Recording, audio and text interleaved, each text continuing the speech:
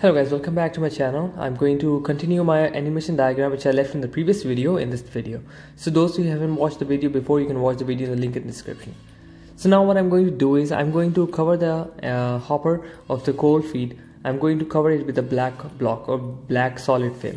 So what I'm going to do is that I'm just going to adjust the height and everything. So now you can see that there's an extension from the second pipeline which you can see right now. I'm going to cover that pipeline using a white block or a white rectangle. So what you can do is that you can make figures and connect them, but sometimes if the figure goes out to the boundary, you can cover them with using small objects or small rectangles or square, whatever you want, or depends upon the size of the area you want to cover. So right now I'm just covering that shape so that it doesn't look comes in the front video or front section or the other section. So now as you can see that the white blocks are coming in the front, I'm going to select them and send at the background so that they don't appear in the front. Let's add a wipe animation to this, which comes from top to bottom, and you can see the position in the animation pane is a little bit far, but we need to adjust that. But before doing that, we want to see which color we want to give to our hopper. So we don't want it to be actually full, so we want it to be half full. So what are we going to do is that we are going to go in the shape format, and then we are going to click on the fill and see which patterns we can add to this diagram. So it depends, how do you want your coal to look in the hopper? It should have a porosity or should have empty spaces inside, so you can do that. So now I'm adjusting the position of my hopper animation to come after the last circle coming on the conveyors. Why is that? Because we don't want it to be pre-filled, so we want to show that the circle comes and then comes the filling. So now what I'm doing is that I'm going to apply the same animation, wipe animation, either from left to right or from top to bottom in this part. So what I'm going to do is I'm going to copy this one. I will reduce the size of the block so that it appears inside the boundary, so it doesn't look like it's going outside. So just reduce the size as per you want, and then what you can do is you can copy that and paste it for the rest of the figure. So I'm just covering the blocks or just covering the outlines with a fill so that it looks like the coal is coming from top to bottom, and as soon as the coal comes, it's just filling the background. So I'm just adding the other shapes and just filling the shape using the previous image that I copied, and I'm going to paste this until the end of the diagram. So now I've already covered it, so now I'm going to add a wipe animation to all of these blocks, like similar way which I added to the hopper tank, and I'm going to change its position from left to right or top to bottom, and I want it to appear until the end of the slide. So now mostly the hopper is done, as you can see. Now we are going to move to the next part of this section, which is the pump, which is the blower, or you can say that the pump which moves the slurry or whatever feed it to the combustor. So you can see that I'm just adding a small shape, and on that outline I'm adding another circle which I will give a color. So what I want is actually that I want it to appear empty first, and then when the animation starts, the color comes. So now I'm adding a spin animation on it, and I can adjust the direction, either it can be clockwise or anti-clockwise. So it all depends on you. I'm just adding it so that it starts after the previous one, that when the coal comes and then it moves. So now I'm going to select the other part of the diagram, and I'm going to paste it, because like I told you before, you can do the animation slowly. In section it will be more easier for you. Now I'm going to copy the same part and I'm going to paste it here the same way I did it for the hoppers pipelines. Now I'm going to add this to the feed pipelines also. I'm going to just fill these diagrams, fill these blocks inside the empty outlines, and what I'm going to do is I'm going to use the same animation for these also, which is the wipe one, and the direction of these objects I can adjust, whether it's going from top to bottom or whether it's going from left to right or whether it's going from top to bottom or bottom to left, whatever you want. So you can adjust these options, as you can see in the animation pane on the right hand side, which shows the effect options. So now I'm just adding this block to show an effect that this coal is going from behind the pipe, not the front one. So now let's work on this part. I'm just adjusting the height so that it looks like it's inside the pipeline and it's not outside. And remember, do save your work, okay? So now, as you remember, I used a GIF for the smoke in the previous animation. You can also find a smoke GIF online and just use it. So now I'm just adding a path to the smoke GIF, which is moving from the bottom to the top, and then it will go to the second pipeline in the bottom of the combustor. So now what I'm doing is I'm arranging the position. So as you can see, the first smoke should come first, and then the second one, and then third one. So you need to be really careful with the direction and with the arrangement. So the first smoke comes first, and then the second and third. Now let's copy the rest of the parts of the diagram so that we can work on those parts and also see the animation schedule and all that. So now as you can see, these parts are done. What I want to do is that I'm going to rearrange these ones, and I'm going to copy this GIF smoke, and I'm going to copy and paste them in the small pipelines I will show you a little bit right now. So now you can see that these smokes are already placed in the pipelines. Now I'm going to copy them and paste them in these small pipelines, and I will do it for you and show you how it looks. I'm going to add this smoke and send it to the background so that it can show a smoky look to the pipeline. Now we will work on the heat exchanger.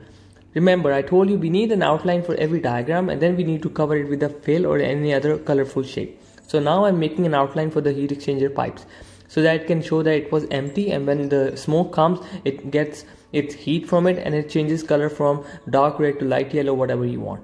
So now I'm just adding a small outline for my heat exchangers. Now I'm adding the actual gradient picture of this heat exchanger, and now I will add an animation for that, which is the wipe one again from bottom to the top. We can adjust the speed of these animations from slow to fast speed. It all depends on how do you want. So if you want your animation to be more fast, you can do it slow, or if you want it to be animation more slow, you can make it a little bit more slower. So it all depends on you. So now you can see that we are working, we want this animation to repeat until the end of the slide, and some animation not to repeat at the end of the slide. It all depends on us. So now what I'm adding is that I'm working on the pump. I want it to spin and also want it to rotate. So what I'm doing is that right now the position of the spin is a little bit away or the end of the animation. I'm trying to move the animation to the top when the coal comes, because I want to show like when the pump rotates, the feet goes up. So I want to adjust that location. So you can simply adjust that location by dragging those, and by selecting them and dragging them and by placing at that point. So now you can see the pump is at its position where I want. And if it's hard for you to find, you can zoom out the animation pane and you can easily see where your animation is. Because when the animation becomes big, it becomes really difficult for you to find the actual. So now let's work on the other pumps. We are just adding small circles and same animation, and we are just going to do another animation. So remember, if you want to add multiple animations, you need to add animation instead of just clicking on animation. So you need to click add animation tab in the top section and then add an animation. You cannot add a simple animation twice on a single object by just clicking on it. So now I'm just adjusting the position so that the pump starts when a certain section starts. So I'm arranging depending upon their location and depending upon the time when they need to be started. So it can vary depending upon your process, but this one is just an example, so you can adjust. So just learn how you can move the animation from one point to another. Also, you can see that when you click an animation, there is a highlight on that animation with a number, and you can see the same number on the right hand side in the animation pane. Now I'm just adding smokes so that it shows there is a chimney, and this smokes comes after the pipeline is a tube. So now let's work on the second part, or the other part of the animation, which is outline. Now I just copy this outline so that I want to add a gradient in my combustor. So what I did is I just copied the outline for my combustor, and now I'm going to add a solid shape behind this. But before, if you just do it like this, it will not have a solid shape because it's not a filled image. So I'm going to add a small shape behind it, and I'm going to give that shape a color. So that shape has a color. It will show you how it looks like with a background image. So now I'm adding that image of gradient so that I can show that my combustor is in a hot position. So I will just quickly adjust the sides and remove the extra space on the outline of my combustor. And what I'm going to do is that I'm going to use the shapes like white shapes to cover the extra space, and then after adding these spaces I can copy it as an image and paste it as an object. So far the combustor is working good, it's doing a great job. So now what we can do is that we can just quickly remove the empty spaces that we don't want, and then we can see how it looks. We can just paste it as an object, as an image, and remove the extra space using crop tool. After that, what we can do is that we can remove the extra background using the remove background tool. The pink part shows the extra space. You can cover that until your complete object is covered, and you can remove the spaces that you don't want. I'm going to extend it to find my original picture, and then I'm going to copy this picture and paste it in my real diagram. After pasting it here, adjusting the area, and you can send it back to the diagram. When you send it back, it looks like it is a part of an image instead of looking like a separate object. So now what I'm doing is just removing slight differences and making a clear diagram so that it doesn't have a boundary or doesn't have an extra line. So what I'm doing is that I'm just removing the extra space. Now I'm doing the remove background tool again, and I'm going to remove extra space from this and then copy and paste it to my original diagram. So now you can see that my gradient picture is at the background, and it looks really like that the combustor is getting hot and it's increasing temperature. I will add the same animation wipe from bottom to top, and I can adjust this. So now what I want is that I want this to appear after the smoke starts. So just click on the smoke, it will show you the number of the animation, and then you can move your gradient background to the point when the first smoke line comes. So as you can see here, the feed comes in and the first smoke line comes in, and then when the smoke starts, the gradient also starts. So that's what you want. So that's the reason behind the timing of the animation that you want to start. Now let's work on the pipeline. So again, wipe animation, left to right, bottom to top, whatever you want depending upon the direction of the flow. Remember, for every animation you need a background image and outline. So with an outline you can do like this. You can copy that image and reduce its brightness so that it looks a little bit dull, and then you can paste original image that you worked on the top of it. So right now you can see there's a background image which is an outline, and when the original image comes, it can show that okay, it is actually filling the pipeline. So what I'm going to do is that I'm going to select all of these as an object. Select all of these because these are a group animation. What I'm going to do is I'm going to check whether they're working fine in a separate page so that it doesn't becomes difficult for me in the main page. I'm going to copy them and going to paste it. I'm trying to cover it so that it can cover properly on the top of my outline. So now I'm just checking for small problems and small difficulties. What I'm going to do is I'm going to click that when I click, it should start in the animation. So it's working fine. I'm going to drag it and move it to the outline which I draw before. So now everything is fine. As you can see, the animation starts. I click and it starts and the flow works. Then now let's go work on the turbine part. Everything is going smooth and everything is working fine. You need to look the rearrangement. You need to look how the flow works in your animation every time you apply an animation, because once you apply an animation it should work fine. So now what I'm doing is I want my pipelines to start working when the smoke comes down and when the gradient starts. So I'm going to select all these and I'm going to go at the point where the first smoke comes, and I'm going to place these animation at that point so that it shows that when the smoke comes, my animation for the pipeline also starts. So I'm just dragging them all to a certain point. You can also remember them with the numbers of the animation. When you click on any object, it will show the number of animation aligned to it. And maybe either number 1, number 2, number 3, and number 4. You can see in the animation pane. So now let's work on the turbine. So before working on turbine, I'm going to add a color impulse, which is a color animation, and I'm going to add a specific color. So that means it will vibrate and it will pulse, and I want it to repeat until the end of the slide. I'm going to use the animation painter and copy and do it same for the other three turbines. So this part is done, everything is done. So now what I'm going to do is I'm going to work on the other part, which is the cooling tower and all that. I'm going to add a small smoke, which is actually I want to show a drift of water going out from the cooling tower. So this is the pipeline which I copied before. What I'm going to do is that I'm going to add an outline just like the way I did it for the pipes in the combustor. I'm going to make an outline first, and then I'm going to make a colored version of this outline, which will show that the condenser liquid is moving inside and is filling inside. So now just copy it and drag it, make it suitable for the picture, and adjust the line so that it fills the complete section. And once you are done, you can copy it and paste it as an object. And once you paste it as an object, you can change the color for this and place it in the front of it. Remember, do not put any animation on the outline. Put the animation on the colored objects so that only the colored objects appears and the outline remains same in the image.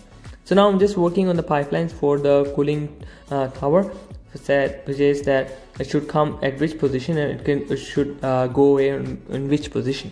So now I'm just adding a wipe animation from left to right, from bottom to top, whatever you want depending upon the direction, the flow. Okay, so once you are done, once you apply it, you can look at the animation pane. So now again I'm adding one thing, which is the outline. Outline is necessary to show that this is empty first and then it fills as soon as the animation starts. So now I'm just making slight adjustments so that the extra space of the pipe can be covered. Now moving towards the position of the animation. So now which animation comes, I'm going to check this one.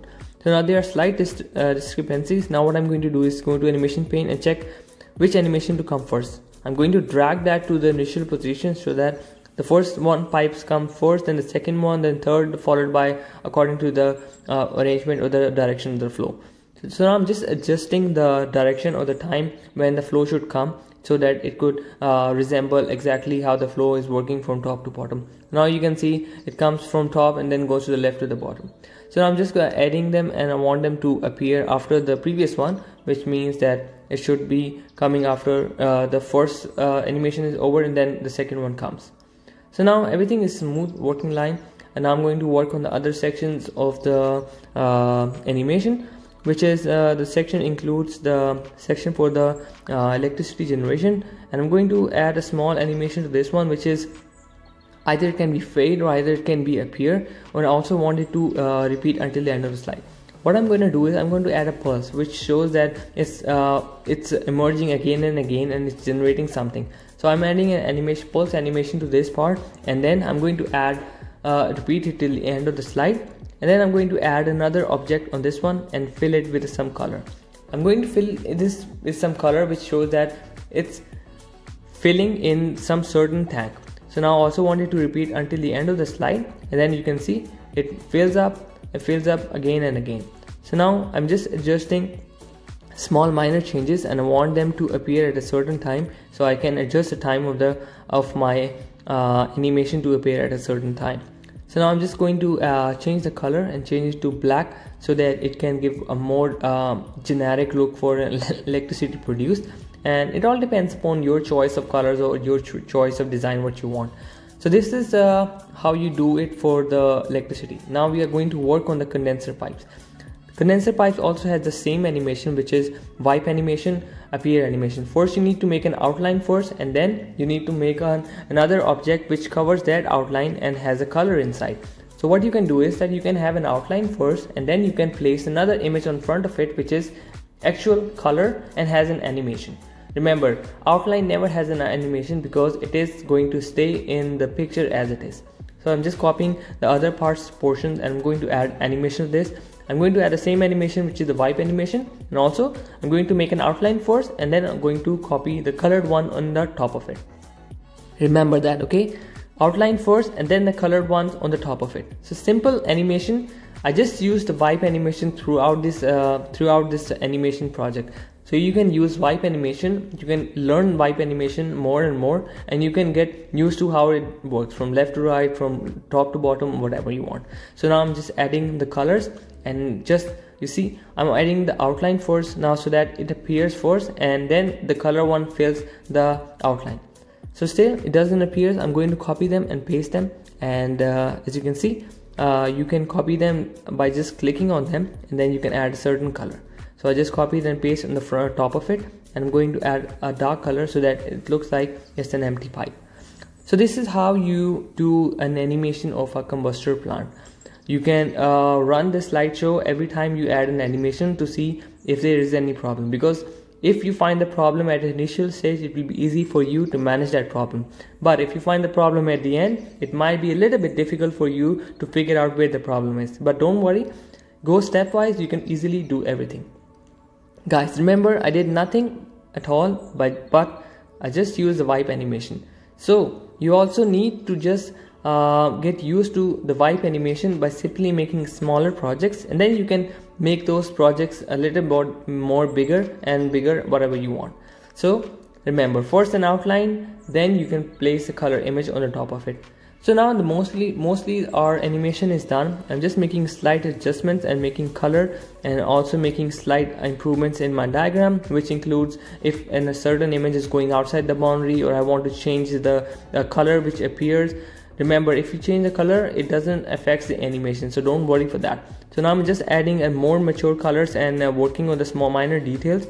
Now I'm adding a small stand which shows that this is a platform for my plant, and it shows it gives a small look, and it gives a perspective that it is a 3D diagram.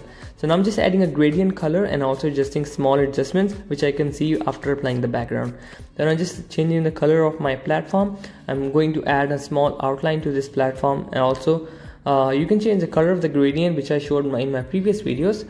And if you want to learn more about my animation, you can check out my other videos. I hope you guys liked this video and it was helpful for you. Till then, take care. Allah Hafiz. See you next time.